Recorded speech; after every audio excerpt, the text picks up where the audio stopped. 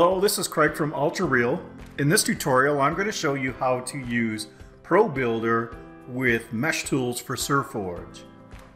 So to start with, make sure you have Probuilder installed. I've already got it installed here. Start by creating some geometry at the origin of the Surforge U feed plane. Okay, I'm just going to make a cube shape here and just extrude it out, give it some depth. Oops.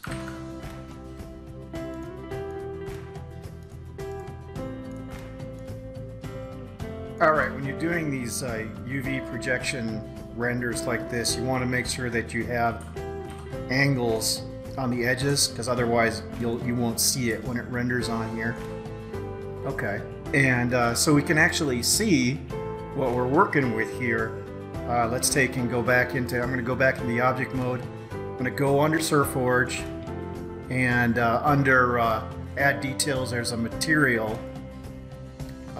Okay, so these are the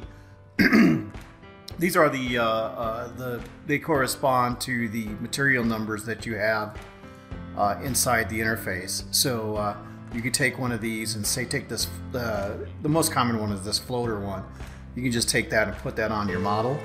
And now if you hit the space bar, you'll see it renders right on the surface here. So that's what it'll look like right there. As I said, kind of want to keep everything centered at the origin.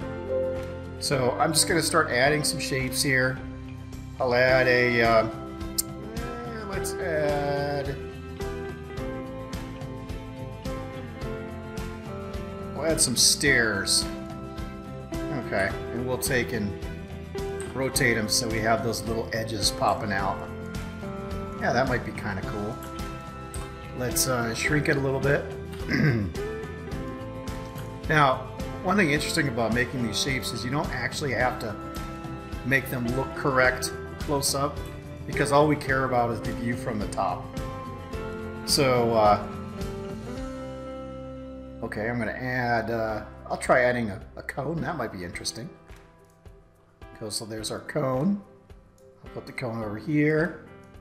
And now if I render it as is without applying the materials, you notice you don't see anything, because Surforge only sees its own shaders. So I'm going to take and I'll put a different one on here.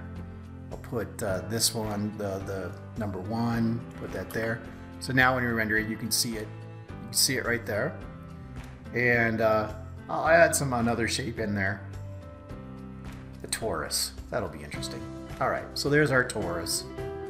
And let's see what material I can put on here.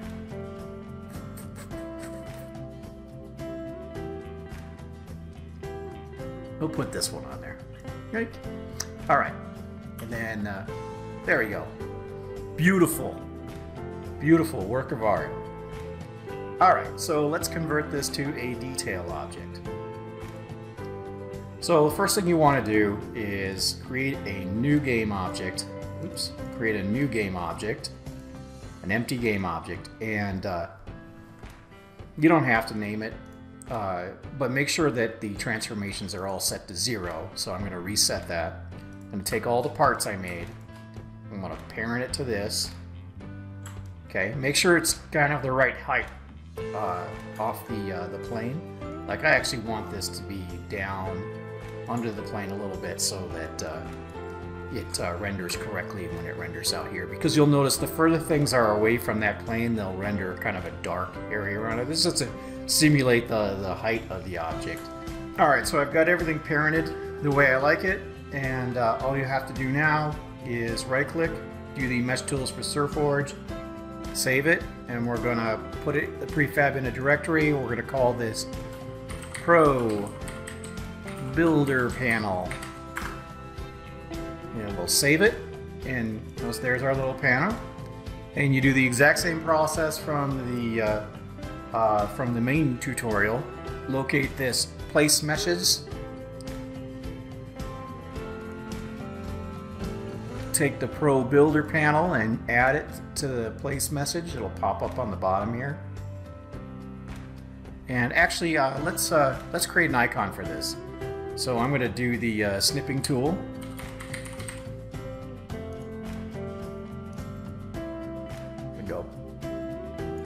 like that. I'm gonna save it.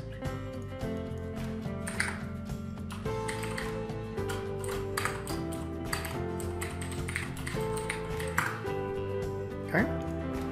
And grab the Probuilder prefab panel here, panel prefab, and I'm going to replace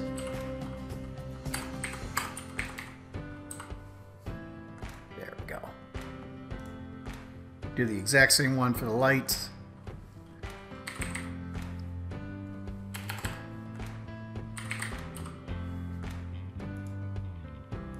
Okay.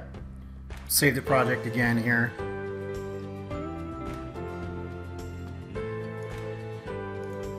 And then open the project again. And I don't really care about saving the scene. Okay, so we can delete this. We don't need it anymore. And if we go down to here, there's our new tool.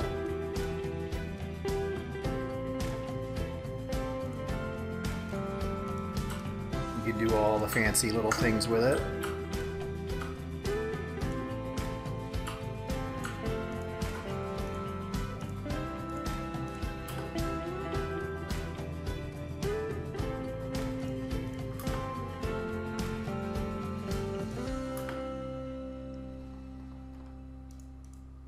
That's it.